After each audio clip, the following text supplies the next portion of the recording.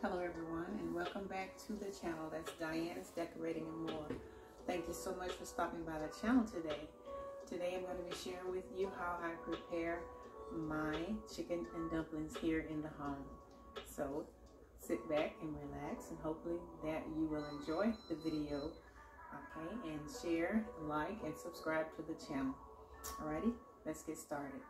Alrighty, so what we've already done so far is we've taken our rotisserie chicken that we had purchased at one of the local stores, and I've stripped all of that off of the bones. And so what we're going to be doing is taking that and putting it into the pot here, and we're going to kind of give it like a brown texture and color. We're going to saute that in a little bit of the butter. Alrighty, so we're going to start off doing that first, and then we're going to proceed to add in some of the vegetables and some of these seasonings as well. Alrighty. Alright, and then we're going to come back and we're going to get started on this chicken and dumplings, guys.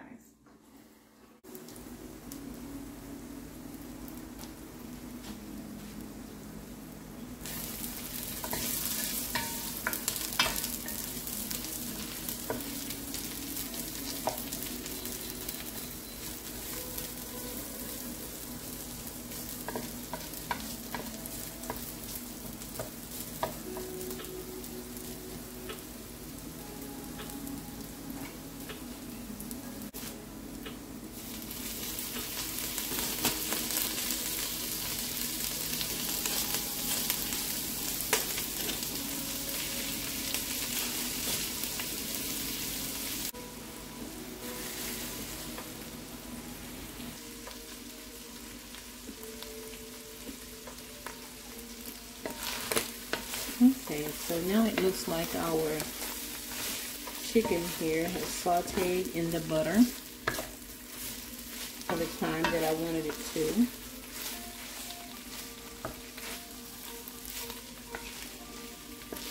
And it smells very, very good, so happy with that part too.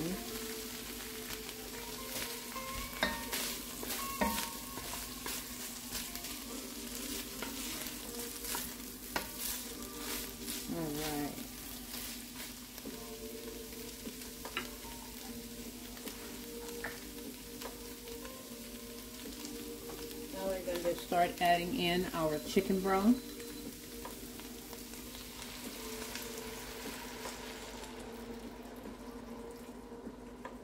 It's 1 cup.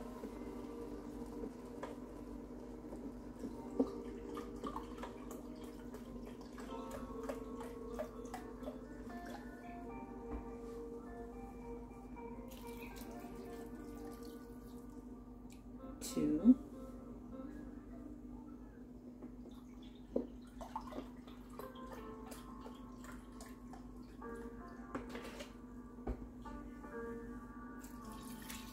And that's 3.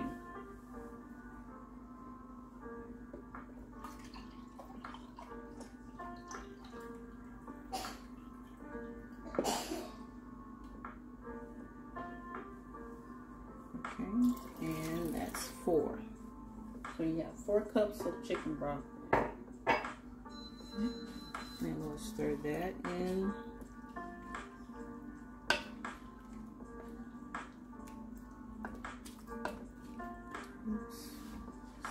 Spill there. Alright. Okay. Alright, so now we're going to go ahead and start adding in the garlic and the celery.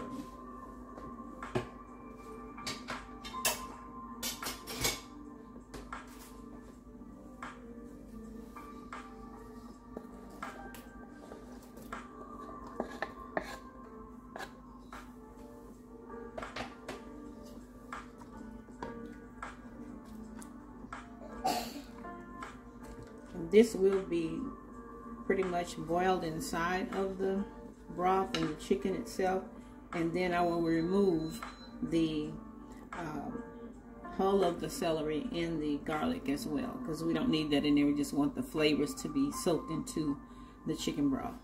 Alrighty? Okay. I'm going to go ahead and add a touch of salt.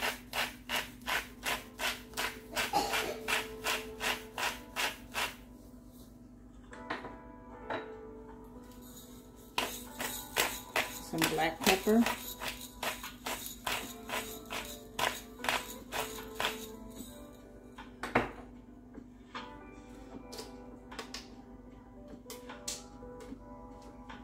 And we also have some cilantro.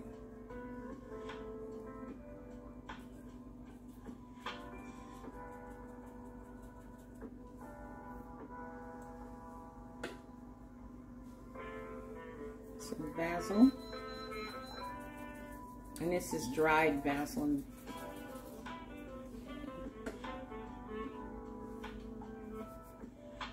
A little of the garlic there.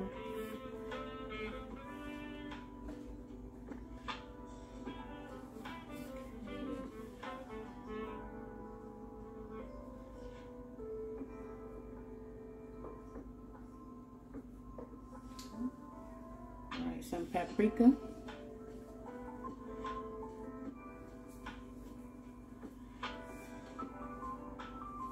And that is your complete.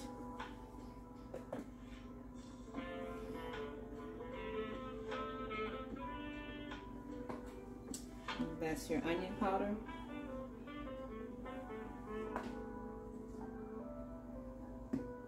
And 1 teaspoon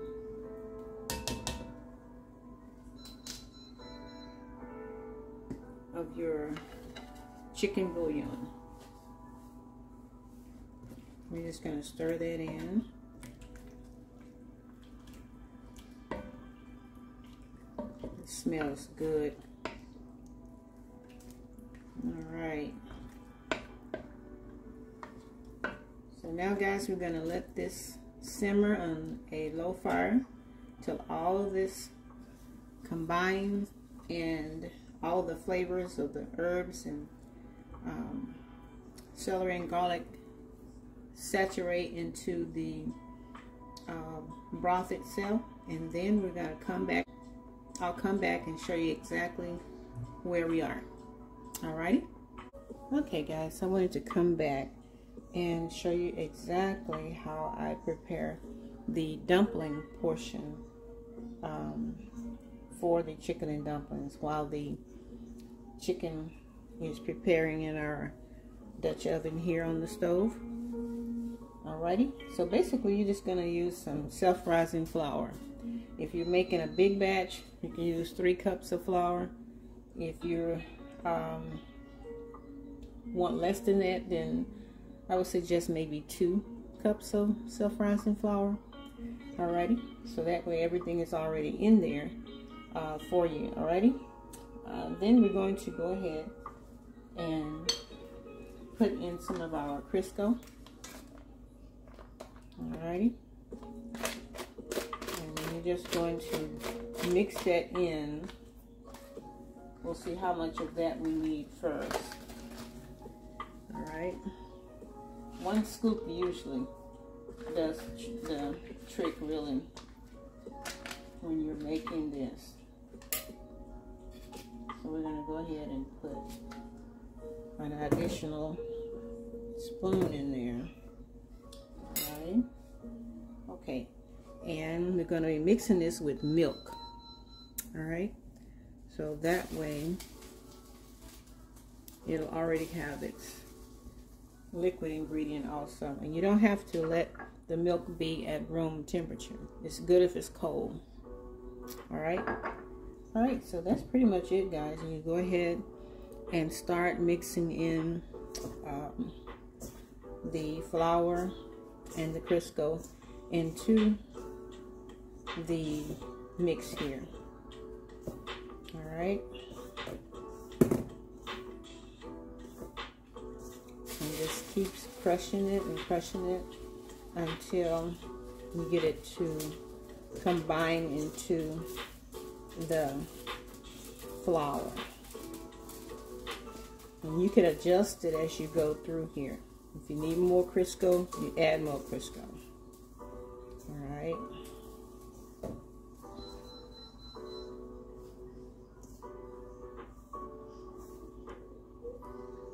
Alright, because it's going to have that little, what I should say, flaky consistency once you get through mixing and in the Crisco into the flour here. Alright. Looks pretty good there.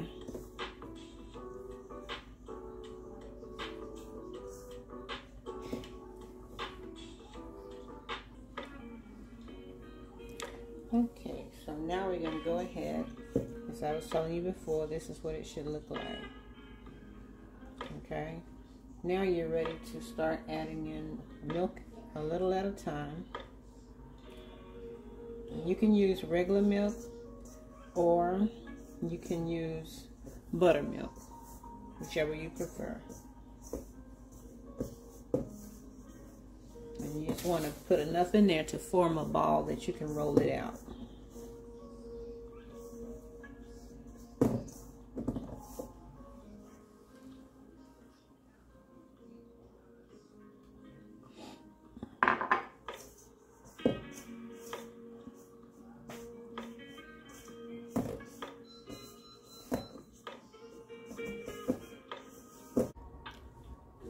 Okay, so now that we have our ball formed here, we're going to go ahead and take this out.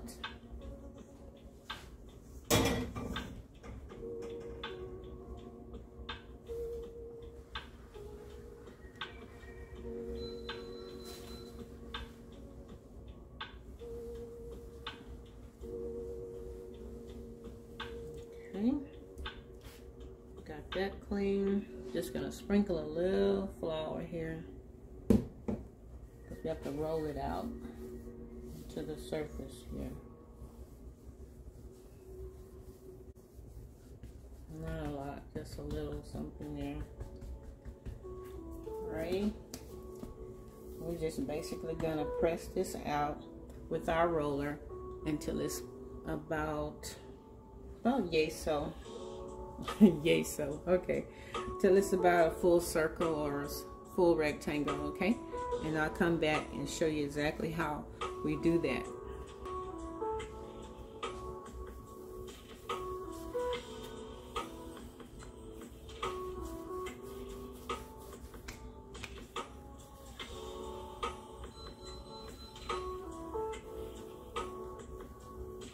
Alright, that looks thin enough for me. Okay. Alright, so then we're going to go ahead and section it off into strips.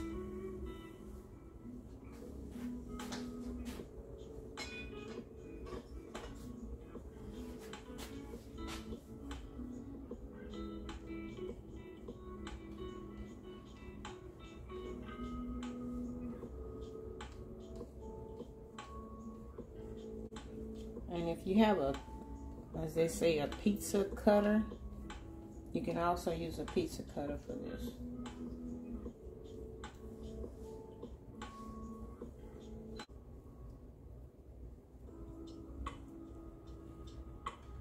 Alright, so that's pretty much it.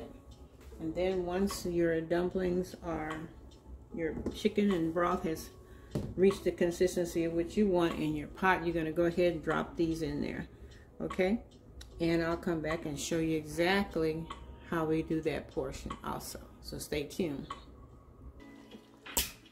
Alright, so now we're going to go ahead and remove, as I said before, the green parts, which is the celery.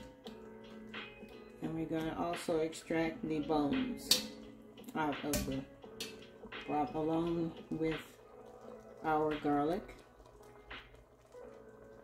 cloves as well. Alrighty.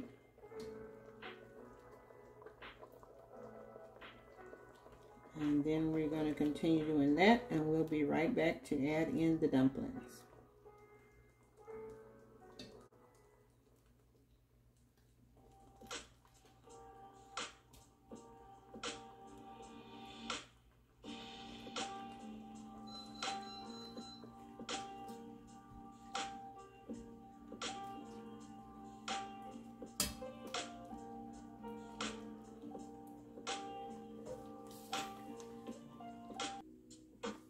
Okay, now we're going to go ahead and add in our dumplings.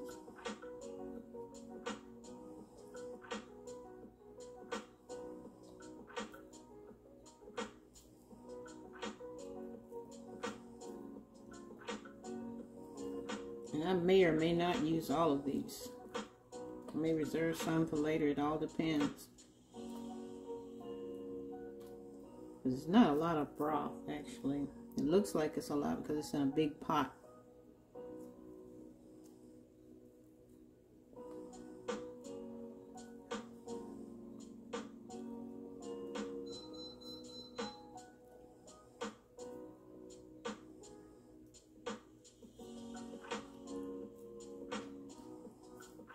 This is going to be very, very good. I can tell.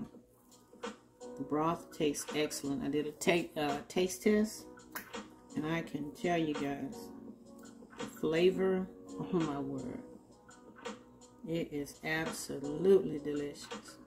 Absolutely. All right, so let's see how many of those dumplings are already in there. All right. That is quite a bit. We're going to cut this on a low fire, guys. And we're going to allow it to simmer done. And we're going to come back once these are cooked real tender inside of the broth. And I'll show you exactly what that looks like as well. Alrighty, so stay tuned.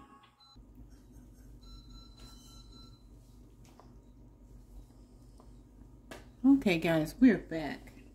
And our dumplings are tender, as you can see here, to the point that they are ready to be eaten. So everything else was just pretty much combined and cooked into the pot here. So our dumpling, guys, are done. Chicken and dumplings are done. Alrighty, so I just wanted to show you that and come back and let you see the final results of the chicken and dumplings. So we're going to be serving this up shortly, and I wanted to say thank you once again for joining me here on the channel, and that's Diane's Decorating and More. Truly appreciate you guys sticking out with me here as we prepared this dinner of chicken and dumplings. Alrighty, so hopefully you have been able to glean some tips or enjoyed the video and how I prepared this meal here in our home. Okay, guys, so that's the end of another video. Thank you so much for stopping by the channel today and joining me here as we prepare this lovely meal, our chicken and dumplings, guys, in the home here on today. So do remember, okay, to share, like, and subscribe to the channel so you'll know exactly what else like this dish right here is added to the channel for you guys. Alrighty, you guys go out and have a great one, and we'll see you in the next video. All right, bye-bye.